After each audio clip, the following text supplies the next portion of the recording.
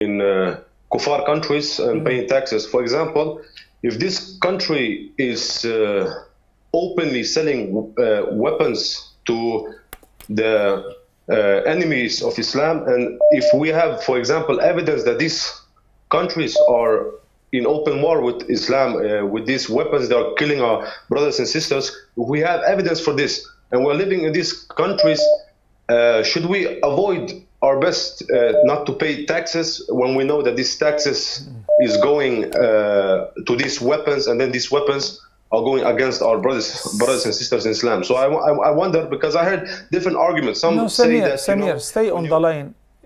Listen to me. I hope you can hear me. Can you hear me first?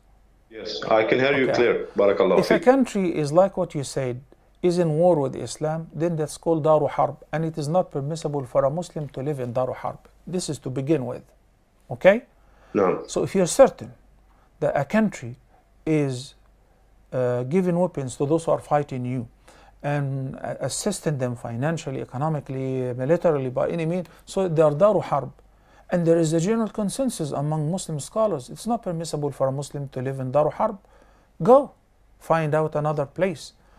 But generally speaking, about taxes in the West or in the East, as a matter of fact, in Muslim countries, they impose taxes unfairly, unjustified taxes on the citizens more than many of the non-Muslim countries. I lived here and there, and I can give you examples. So these extreme taxes are not halal anyway, okay? They are blackmailing. But in any case, am I capable to skip that legally by law, saying, well, I invested this on my vacation, I donated that much, so by the end I only have a little bit to pay of taxes? Legally, you have an accountant who would keep the books and tell you what you do. Then it's legal. If it is legal, it's okay. The President of the United States, the multi-billionaire, his taxes were $750. The one who owns buildings worth billions of dollars.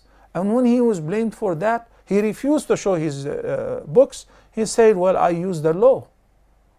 I utilized the law. Okay, I'm going to utilize the law as well.